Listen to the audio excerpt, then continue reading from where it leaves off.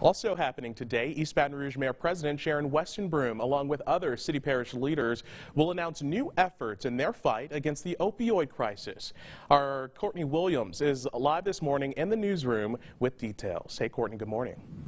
Hey, good morning to you guys. Well, we're already 2 months into the new year, and already city parish officials are seeing a trend in opioid addiction. So happening later on today, Mayor President Sharon Weston Broome, along with Coroner Dr. Bo Clark, District Attorney Hillary Moore, and Baton Rouge Police Chief Murphy Paul, as well as other community leaders, will discuss resources and initiatives to support those struggling with opiate addiction.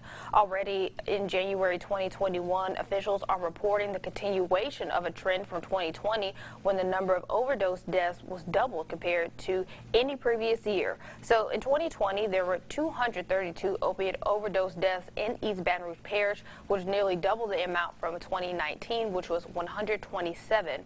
Now, Broome has been vocal in the past about ending this crisis here in the parish, and the spike in numbers is believed to be due to the pandemic and people not being able to have in-person interaction, which could lead to relapse, including depression and mental triggers. Now, a peer support specialist will also be in attendance for that news conference, which is set to begin at 11:30 at the River Center Branch Library. So, of course, we will be streaming that for you, and you can find everything else you need to know on our website. That's at brproud.com, or you can download our free BR Proud app.